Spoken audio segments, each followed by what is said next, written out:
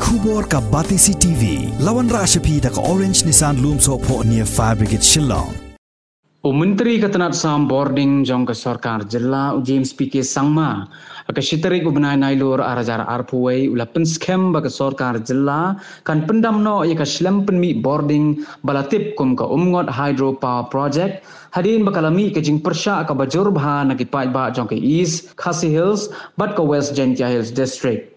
Haga jingnya keren bat kilat pathai khubor James PK Sangma ula ongru bama uhi ula keren de ka basai baka sarkar kan ampun urlong satya banshna yegani ka project penmi boarding namar kam da deithan ka kam ka baka sarkar ka labu thong hakmat e ban pun urlong. I want them to make up their mind. Do they want this project to,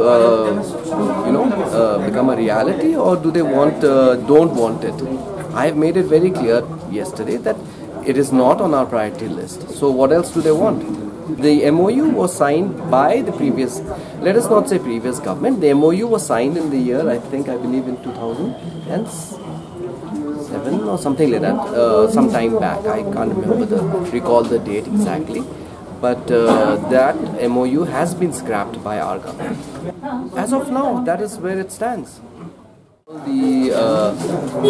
If there are any illegal coal factories, to close them down, and by illegal, by that definition we mean those who do not have CTE CTOs, so those have been instructed. That instruction has been passed down, and most of them have been closed down, I believe.